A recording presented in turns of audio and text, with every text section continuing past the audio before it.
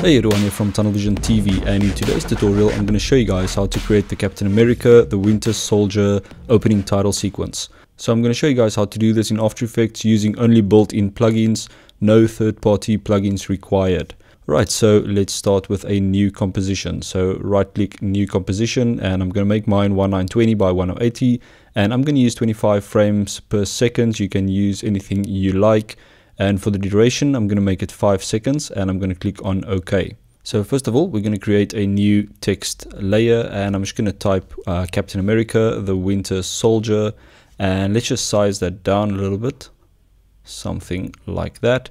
So then I'm just going to change this into 2 lines. So I'm just going to do enter there, and I want to change the top text to be a little bit bigger, and then select the bottom line, and I'm just going to change the leading to be a little bit closer, something like that.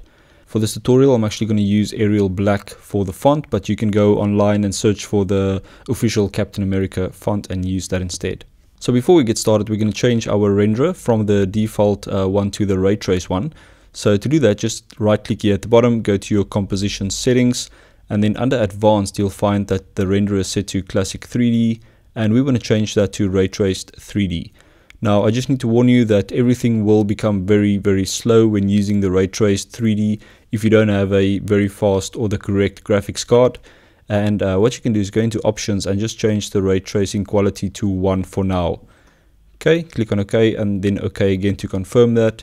And then we're going to make this into a 3D layer, and you'll see immediately that things will slow down. So I'm going to change my quality from full to third, just to make it work a little bit quicker. Okay, next you want to duplicate this layer, so I'm going to press Command D, and then for the first layer, I only want to keep the Captain America, and I'm going to delete the Winter Soldier from there. And then on the second layer, you only want to keep the Winter Soldier, so I'm going to delete the top section like that. So now you've got Captain America on a separate layer and the Winter Soldier on a separate layer. Okay, so let's start the extrusion process. So on the first layer, go to your geometry options, and you can change the extrusion depth. I'm going to use 100, and then you also want to do the same with the second layer. So just expand the second layer, geometry options, and extrusion depth, make that 100 as well. Okay, so let's start working on the first layer. So let's expand that and go into text. And then I'll click on this arrow next to animate, and I'm going to go to front, color, RGB.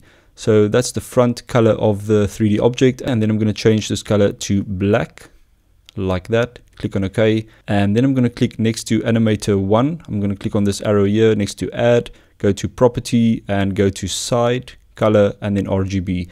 And this will add a side color for us. So I'm going to change that to white, like that. Hit OK. So as you can see, the front of the letters are black and the sides are white. So that's perfect. So now we want to do something similar with the bottom line, but just invert the colors. So let's go to the Winter Soldier, expand that, expand text. And next to animate, we're going to go to front, color, RGB. And we're going to change this one to white. Okay, hit OK. And then next to add, I'm going to go to property, side, color, RGB. And that one we're going to change to black.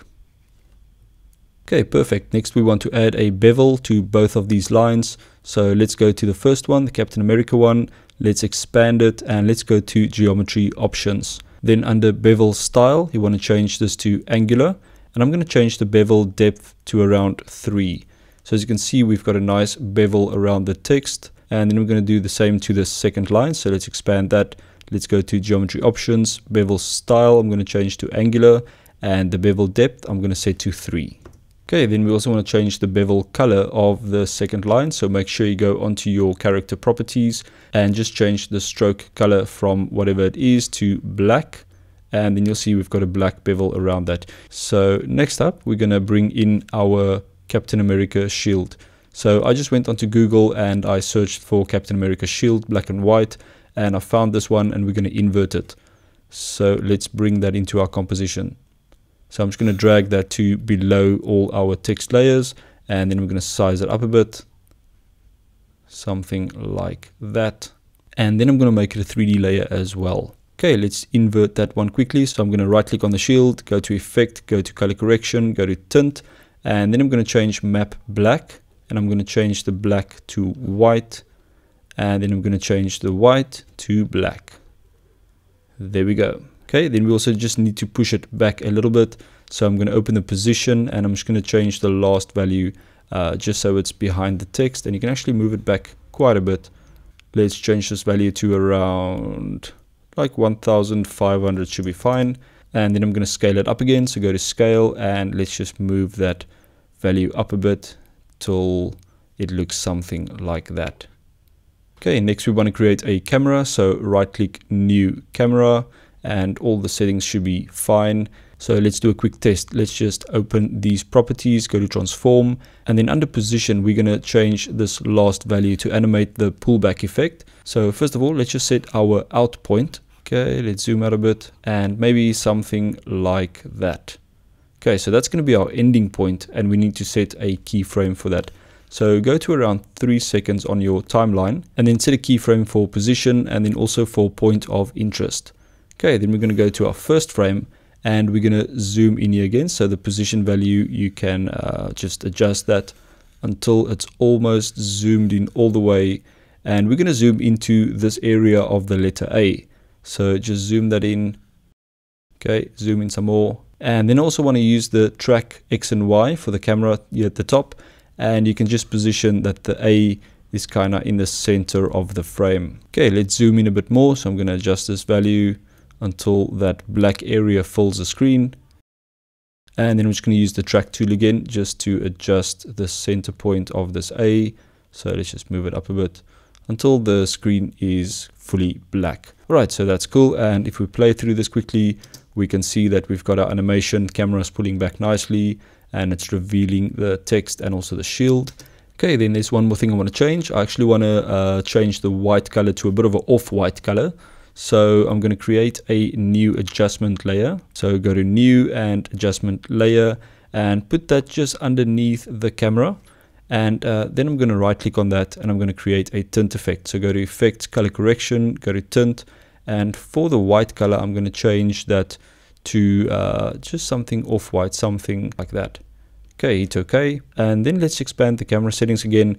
And I want to change these two ending keyframes to easy ease. So select them, right click, go to keyframe assistant and select easy ease. Alright, let's create a quick widescreen matte. So I'm going to create a new solid and I'm going to select black as the color. Click on OK and OK to confirm that. Put that above everything. And then here at the top, select the rectangle tool, double click on it. And then I'm going to take the selection tool and just select these 2 points right at the top. So I'm clicking on the first one, shift click on the second one, and then holding shift and press down 3 times. And we're going to do the same with the bottom one. So select that 1 point, select that point, and then shift up 3 times like that. And then we're going to invert this mask. So just tick invert it. And there you've got your widescreen matte. Right, I'm just going to set the quality back to full and let's do a quick RAM preview. Alright, and that's it. I hope you guys enjoyed this tutorial. If you like it, please give me a thumbs up. And if you want to see more, please click that subscribe button. Cool, thanks for watching. See you guys next time. Cheers, bye.